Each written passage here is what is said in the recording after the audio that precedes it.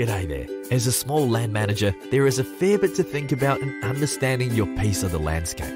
Livestock, community, native vegetation, wildlife. These elements are like a layer of information over your land. Cultural heritage is another layer you can consider in managing your land. People have moved through your land for tens of thousands of years. You are connected with a line of people who have cared for your land and called it home.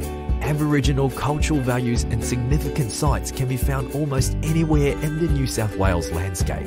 Even if your land has no physical markers of Aboriginal occupation, cultural values will remain in natural resources like native bush medicines, foods and materials like ochre and stone used for tool making. There are many ways you can connect with previous generations.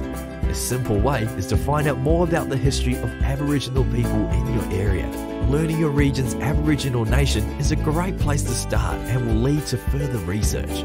You may also find out more about the cultural history of the landscape by talking with your local Aboriginal community. You could even consider getting in touch with your local Aboriginal organisation about implementing traditional land management practices on your property, such as a cultural burn.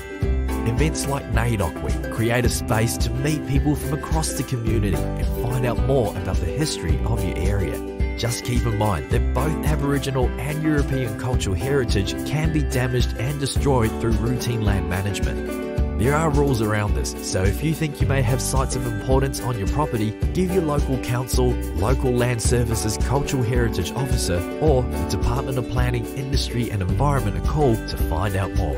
Until next time, cheers.